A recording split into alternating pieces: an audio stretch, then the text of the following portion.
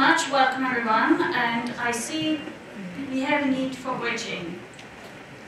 And lucky you, it seems like I am the bridge, serving as a bridge here in multiple roles in terms of bridging the private and public sector. We also need to bridge micro and macro, and we need to bridge disciplines. We are even building a bridge between your restaurant in downtown and your lunch being served. So literally speaking, I'm the sandwich between the two. And so what we haven't talked about yet in that theme of capitalism and society is actually corporations and the role of academia. All right, so let me get started. Oops. Excellent. So let me get started and take the view of the corporations at this moment. Okay? From the company's perspective, from a big picture point of view, the key question is, do companies' social and environmental responsible practices help improve their competitiveness? The short answer to this question seems to be yes, they can. Not always. Of course, not always. But they can. And specifically, you can see this along several dimensions. First of all, companies' social and environmental responsible practices can help foster innovation and prevent knowledge leakage, to enhance employee governance, as we just heard also today, in terms of the restaurants, the employees in the restaurants. Right? Surprise, surprise, if you actually treat your employees well, you're more likely to be able to attract talent, to motivate talent, and to retain talent. Companies' social and environmental responsible practice can also help companies differentiate themselves from their competitors on the product market, as well as on the market for government procurement contracts. And so as a result, it's perhaps not surprising that these practices can also help sustain their competitiveness during times of economic crisis. There's also related research that has shown that during the recent COVID crisis, that companies that have performed better in terms of their environmental and social practices, they have been more resilient. Okay? So as a result, if you take these into account, it is perhaps not surprising that companies' social and environmental responsible practices can positively affect shareholders' perception and shareholders' returns. So the bottom line is, companies' E and S practices can be beneficial to companies. Again, not always, but on average, they can. This begs then the question is, why then do these practices, why are they not core to company strategy and company's governance? Okay? Why? Well, one potential reason is that there's a lack of long-term orientation and a lack of good corporate governance practices, such as a lack of, as I said, a lack of long-term orientation, a lack of private incentives to care about these issues. And so, for example, in two related studies, we showed that well-designed governance practices, such as executive compensation, that is tied to long-term financial performance, not short-term, but longer-term financial performance, as well as executive compensation that is tied to social and performance outcomes, that this not only improves the sustainable business practices, but also firm value. So, in other words, the E and S of E, S, and G are not separate, as is often considered to be the case, but rather an integral part of G. For the economists in this room, G is a function of E and S. Okay? So, now, before I delve deeper into these studies about private incentives, let me take a step back and look at recent developments in the business environment. I don't need to tell you that companies are increasingly faced with risks and costs of climate change. We can see this in the increase in energy demand, damage of coastal property and infrastructure. We can also see this in the decrease in public health, water supply, agricultural production, etc. Companies also face increasing pressure from governments to take actions. Okay? So governments increasingly realize we need to take actions and regulate. prime example is the Paris Agreement, in which 195 nations agreed to limit global warming to below 2 degrees Celsius.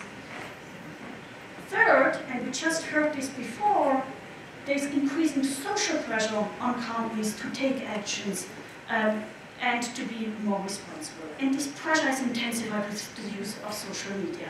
Just to give you 2 examples, for example, BlackRock was targeted as the largest driver of carbon destruction in a relatively recent campaign. Well, that was 2018. Pretty sure we could find more recent newspaper about this as well.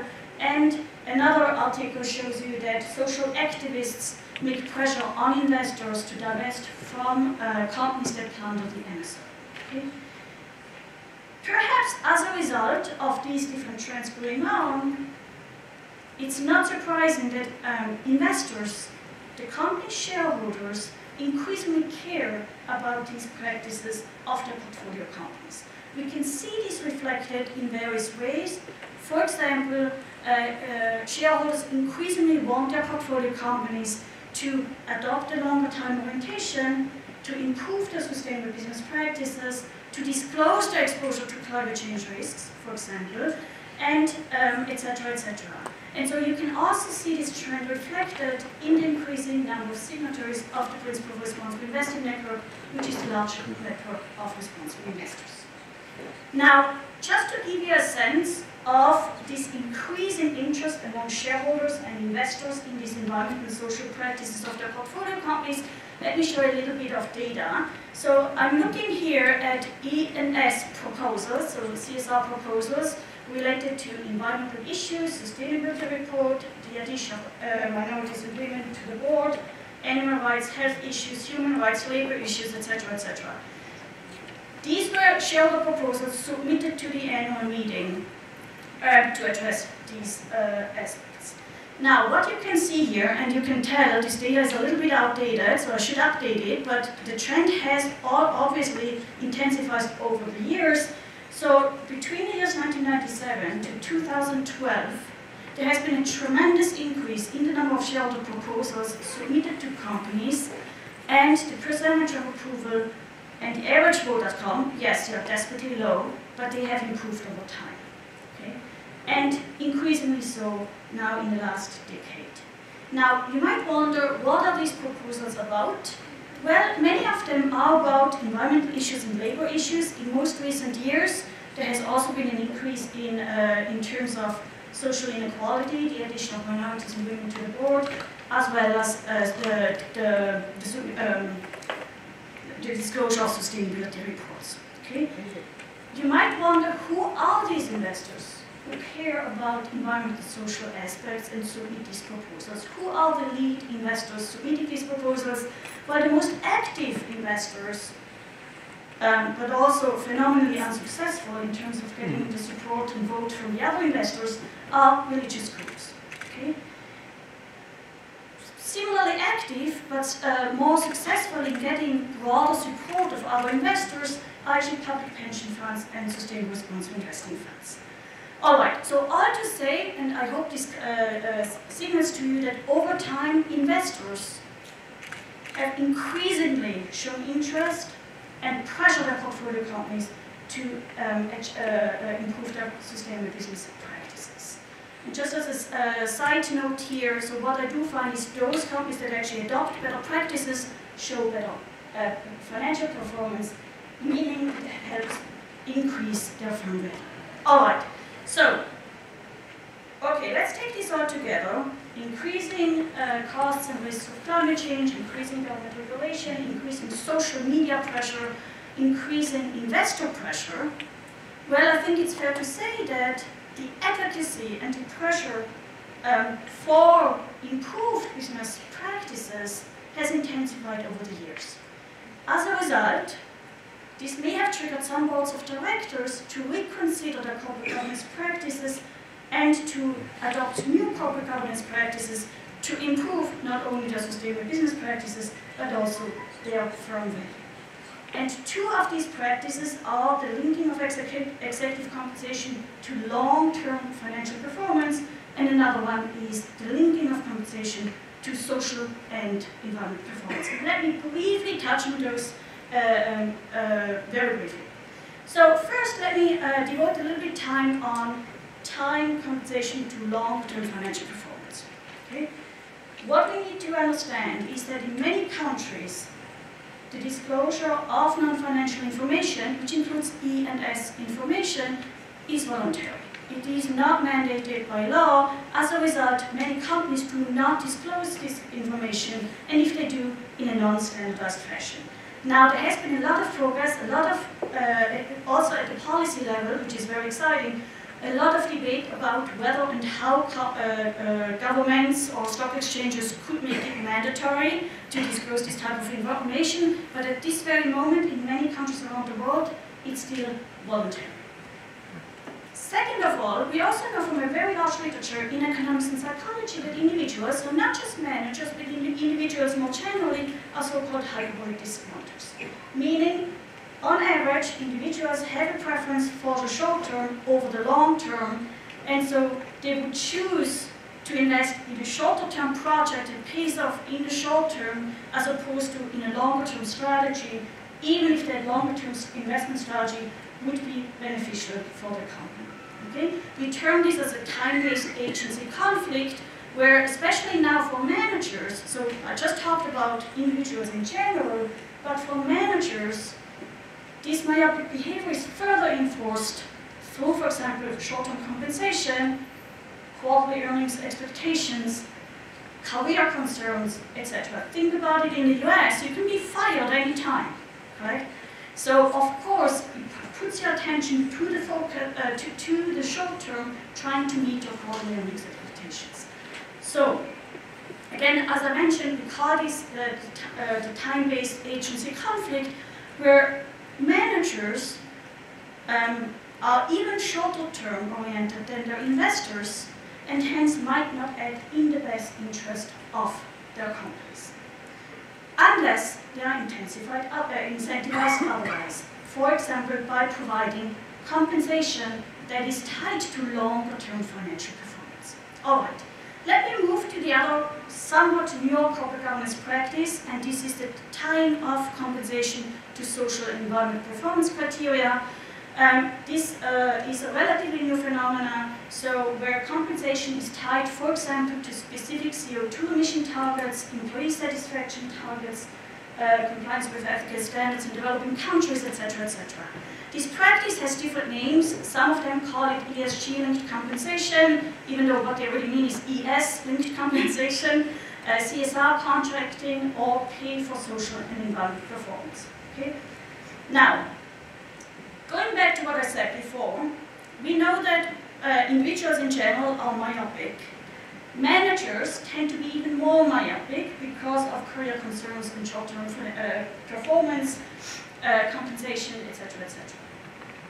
So they have somewhat of a tendency to prefer investment strategies that pay off in the short term over the long term.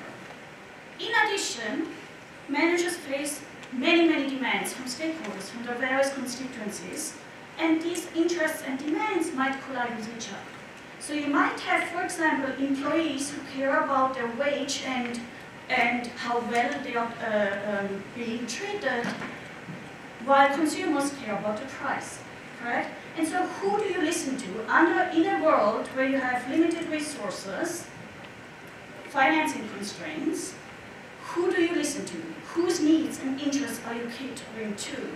If you combine this with a somewhat myopic behavior, you as a manager are probably going to end up focusing on the more salient stakeholders, meaning, for example, employees and customers, more so than, for example, natural environment and local communities who cannot really speak up for themselves or are not necessarily having direct shorter-term financial performance implications.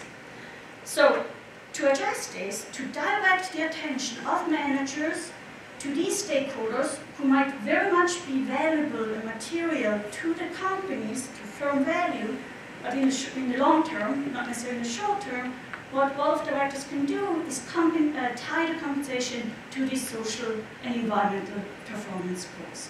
Obviously, it doesn't come without caveats. It's very tricky to understand which metrics should you tie it to and how to assess, etc., etc. But this is one potential tool. Okay. So what are the key findings of these studies? Well, the tying of compensation to either longer-term financial performance criteria or to social and environmental performance criteria, on one hand, helps improve the firm's sustainable business practices and their innovativeness. It also increases their long-term operating performance. In the long term, not necessarily in the short term. Again, if the time horizon of the manager is not long enough, she or he might not understand that a certain strategy would be very much valuable to the company, and so therefore not invest in it. Okay? And lastly, it also helps increase shareholder value. Alright, so what does this mean? Why should we even care about this? What are the implications for practice? Well, these insights suggest that corporate short-termism is really hampering business success. Absent proper incentives, managers tend to underinvest in long-term strategies, which not only hurts the company and the investors, but relatively more importantly, society and the environment. And that the E and S of ESG are not separate, but rather an integral part of the governance of a company. Alright, now a key question is, so ESG for vadis, and as you know, speaking of social media, ESG has certainly been under attack in the past few weeks. So where are we going here, from here? Let me get back to the various system-level challenges we are facing in this world. Climate change, biodiversity loss, social inequality, poverty. I mean, you can really pick your favorite crisis here, right? The typical response of many of us in this room is it's the government's role to fix this crisis and to regulate. Most likely, this would be the first best solution. Unfortunately, though, when you look outside of the window, this is whatever the governments are doing, it's just not sufficient to help address this crisis, because otherwise we wouldn't be in the midst of these various crises. And this puts the spotlight on the private sector. What can the private sector do to help mitigate some of these crises, and to what extent? Okay? Now, the current practices of ESG, be it in the financial sector or in the private sector, are essentially very much confined to the firm level or the portfolio level. What do I mean by that?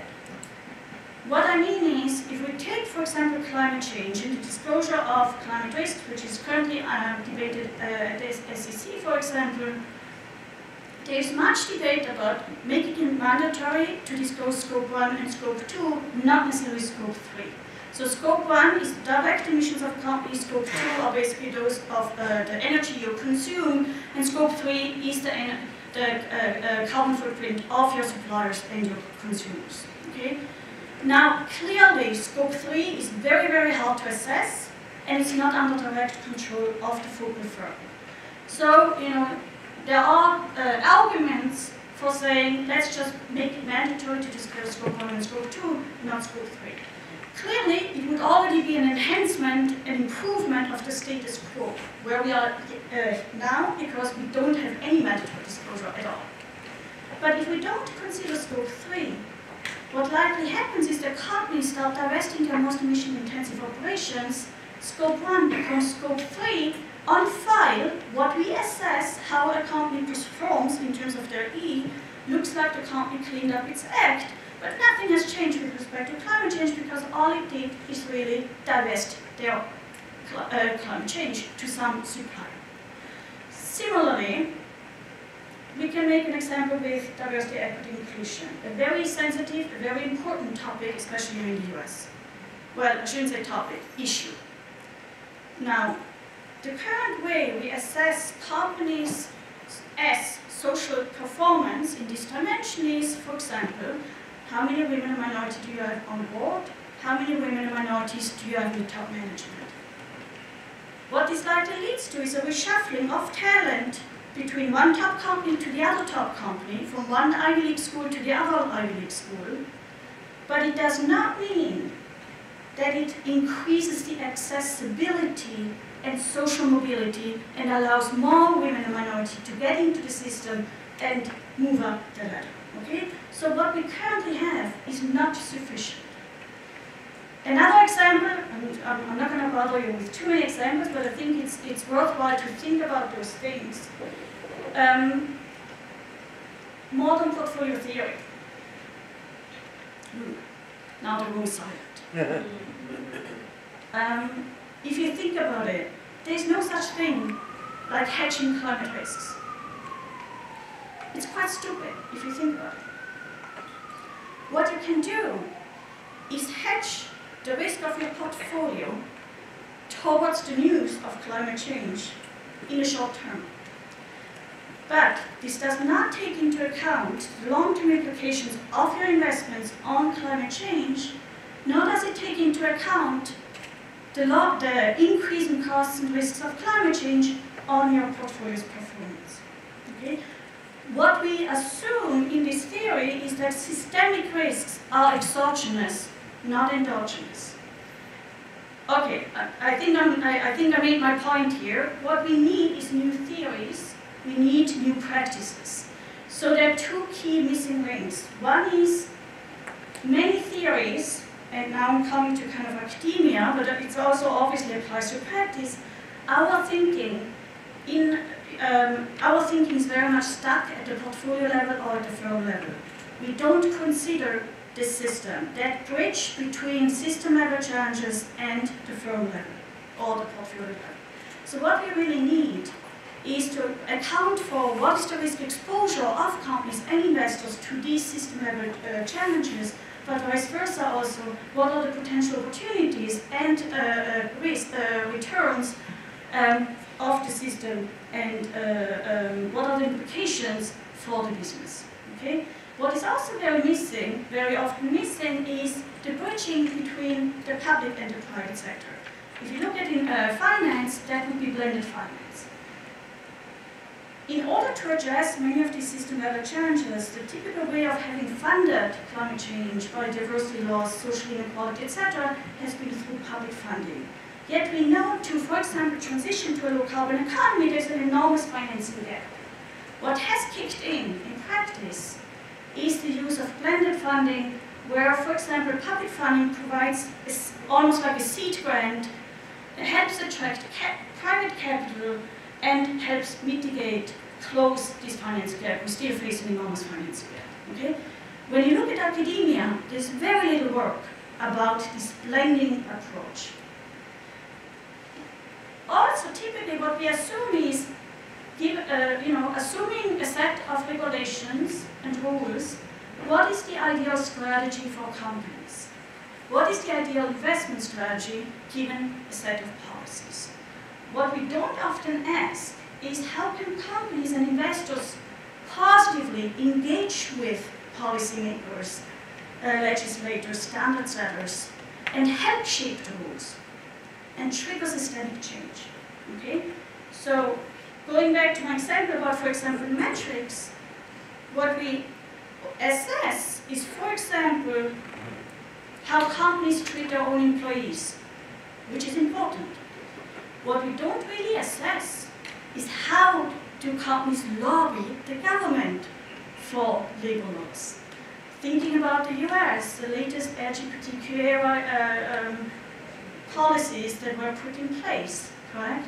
So at the company level, very often these are two different divisions that don't necessarily speak to each other. The corporate sustainability officer in their department, and then the lobbying is done in a different department. Okay?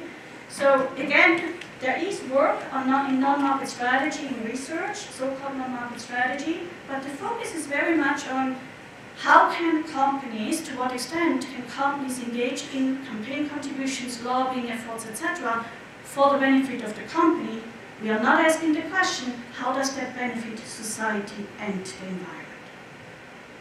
So for all the PhD students in the room, I hope this gives you food for thought, lots of research ideas.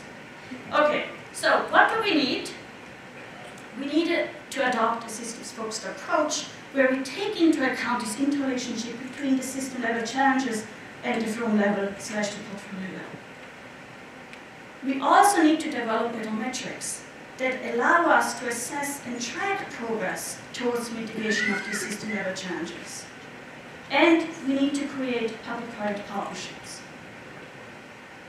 So, the exciting thing is, what I'm particularly excited, so the last speech ended on a fairly negative, low, pessimistic note. Let me end on a positive note here. What I'm very excited about is here at Columbia we launched a new initiative with the mission to foster scholarship education and dialogue on system-level investing, consisting of 5 pillars. That is, one hand, development of better metrics, the fostering of academic scholarship, rigorous academic scholarship that takes into account these different relationships, because if we want to change our theories and frameworks that we are teaching in school, so now I'm putting the focus on us and our responsibility, we need a change of theories. And to do this, we need rigorous academic work that gets published in top-tier journals and eventually becomes knowledge, academic knowledge, that hopefully eventually gets translated into our textbooks that we teach in school. Then the organization of conferences, bringing together key players from policy, industry, policy investors, and academics to discuss these issues and inform each other. And the last part is education. The education of future leaders in business and investing and policy, as well as the education of the current leaders. I'm going to stop here. Thank you very much.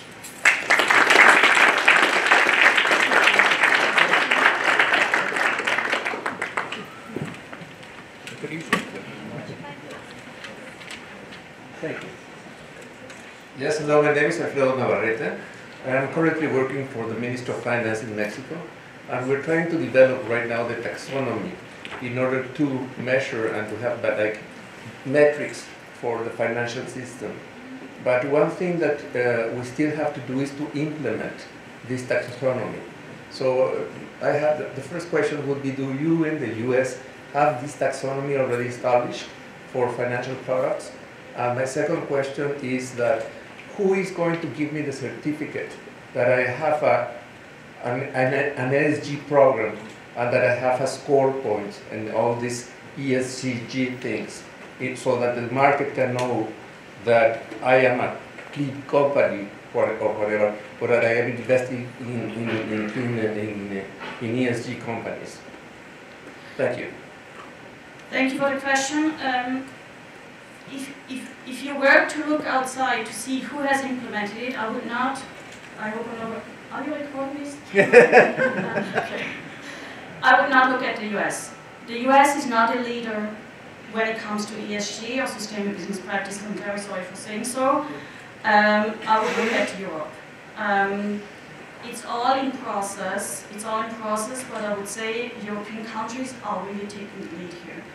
In terms of the certification, you are asking an important question, correct? In absence of public governance, in absence of regulation, how can you differentiate, for example, greenwashers from those who are really serious about it? How can you trust those scores, for example?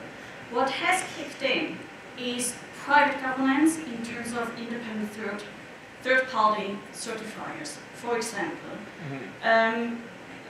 which helps in terms of the governance and helps mitigating greenwashing, but greenwashing is clearly an enormous concern. Okay. But I'm also happy to connect you with some networks. Great. Okay, Thank you. Let's talk offline.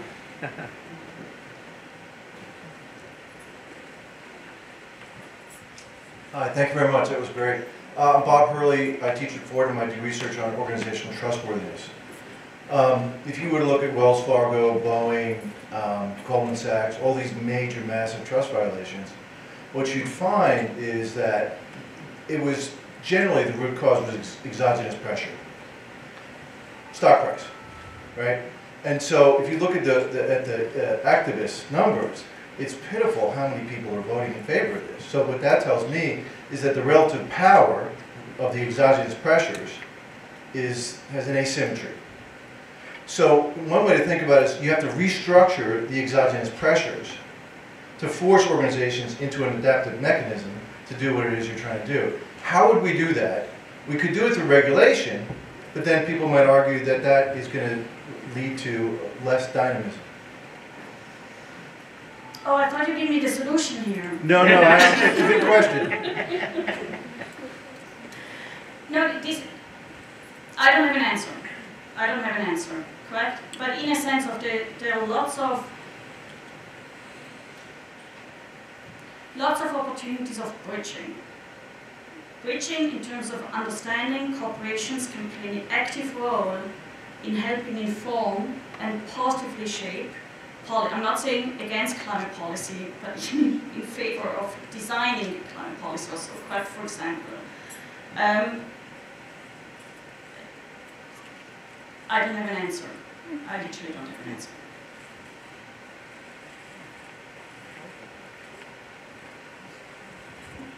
Thank you.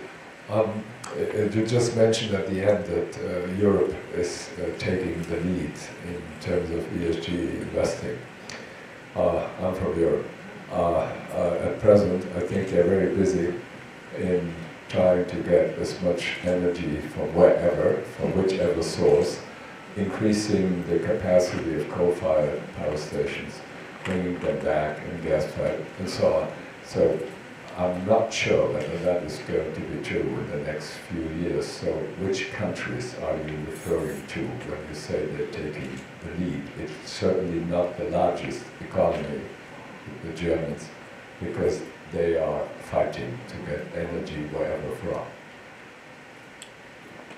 Well, energy is one aspect, right? So if we are thinking about, so I don't necessarily want to only focus on climate, because obviously climate also interrelates with social inequality, poverty, etc., and biodiversity loss. But if we look at now, for example, climate, energy is only one aspect, one contributor to climate.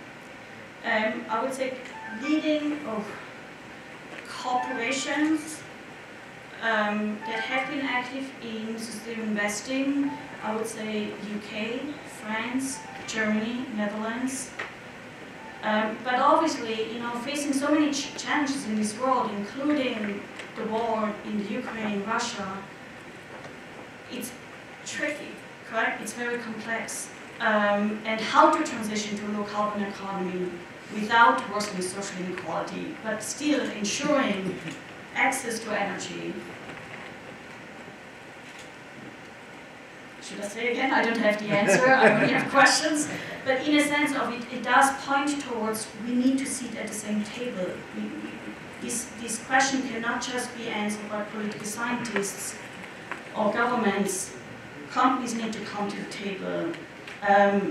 Sociologists need to come to the table and hopefully develop a solution.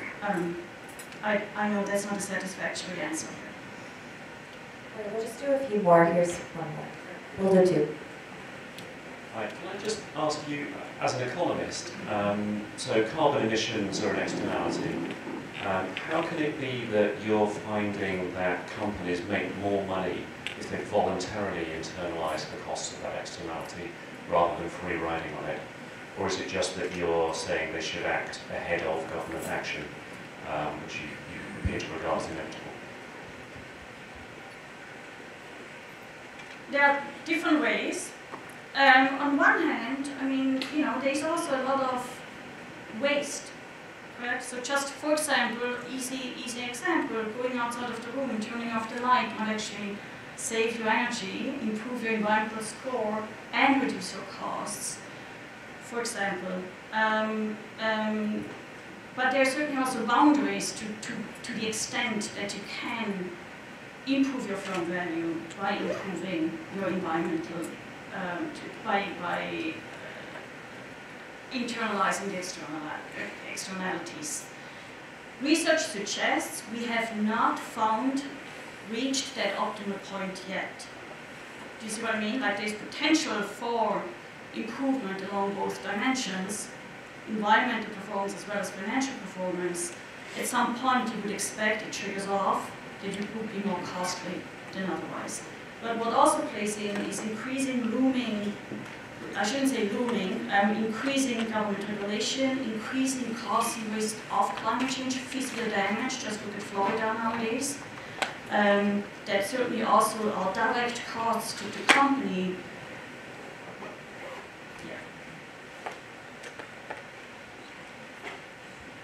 Hi, I'm Monica, I'm a PhD student. I was curious how, if you've looked at it all, how short-termism affects greenwashing, because I can imagine short-termism not only prevents companies from looking at environmental and social issues at all, but if they are going to look at it, like greenwashing serves to hedge against any sort of kind of short-term reputational risks. And so if there's a way to both look at how that happens and then what some potential solutions would be. I have looked at greenwashing and I have looked at short-termism. I have not looked at the two in combination. I would expect that the more short-termistic you are, the less you consider reputational benefits from actually not engaging in greenwashing. So I would expect to see, a negative correlation between positive correlation between short-termism and greenwashing. But because of paying less attention to these reputational effects, and reputation builds up over time. Thanks. My name's Jamie Lester. I'm an adjunct professor at the business school. Aren't you worried that tying ESG to a positive correlation to stock prices is going to backfire? I mean, I think probably in the last 12 months, the data would show that anti-ESG companies have well outperformed ESG companies, and it seems like and there seems to be a bit of a backlash, with Vivek Ramaswamy. The questioning, from Congress. Jamie Dimon got a ovation and saying, yeah, we're going to keep funding oil and gas, and obviously there's an energy crisis globally now as a result of some of these decisions. And I do think that there was a reflexive mechanism where, as people divested ESG stocks and created new vehicles to put ESG stocks into, there was a self-reinforcing mechanism that drove prices up, but that's kind of maybe done now. And so I guess the question is it necessary for the movement to have that predicate, that ESG responsibility does lead to higher stock prices, when I think, Mr. McIntosh's question is, intuitively you might think it might not, but does that really matter? And are you just kind of creating this potential risk to the whole movement by kind of promising that it will, when in fact the data may very well show that it won't? Okay, that was a lot in one comment. Let me try to unpack it in kind of. Where should I start? That's a key question. So let me take first one comment about the media, and we also know social media has amplified all this conversation. There is a lot of, on one hand, it's exciting to see there's more and more ESG practices. Okay, more and more companies and investors are engaging in ESG. On the other hand, that this hype has also led to several companies and investors to come into this space who are not serious and to engage in greenwashing. Going back to your comment about greenwashing. In absence of regulation, this concern is particularly there, correct? Now, there are certainly concerns with ESG.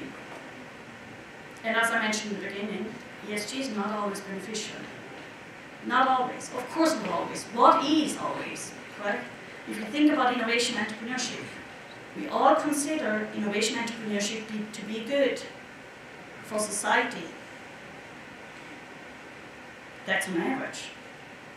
How many entrepreneurs really succeed? Correct? So when I say on average, that rigorous research suggests that there is a positive correlation. Some of them point towards a causal relationship. This is on average. Okay, on that one, but in terms of a lot of the debate in the media currently, I think they are missing the point. They are simply missing the point. It's being politicized, and I just had a panel discussion yesterday, and I can tell you I'm tired of it.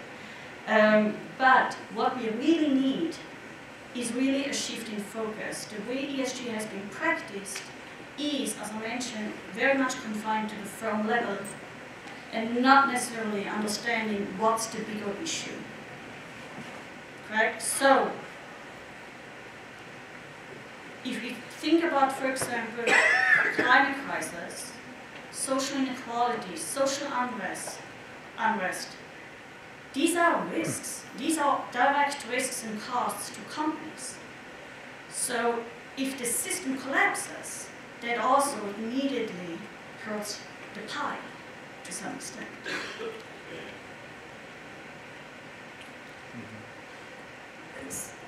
So I think we actually have just one more question here. Hi, I'm curious if you have any comment on the role of private equity.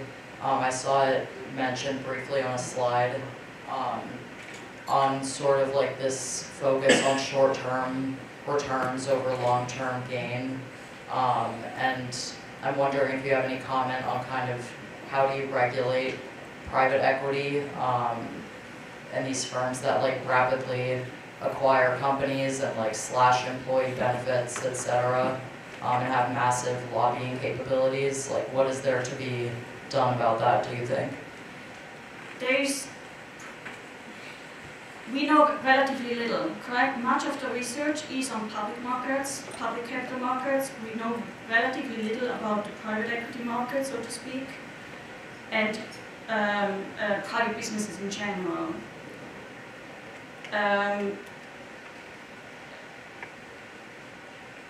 Let me stop there.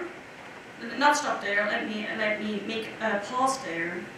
One thing we also need to consider, and we consider too little, and it relates to your question, is, as I mentioned, much of the research and our understanding is based on public companies and public capital markets.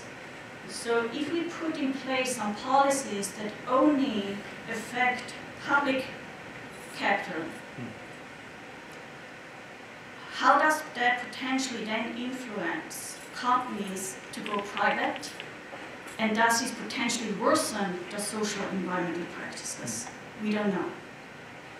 But there is a risk, depending on how we go, that it gets worse, correct? If they actually go private. You could also make the argument, if they go private, it releases them from a lot of pressure and they can actually engage in more longer term investment strategies. It's unclear.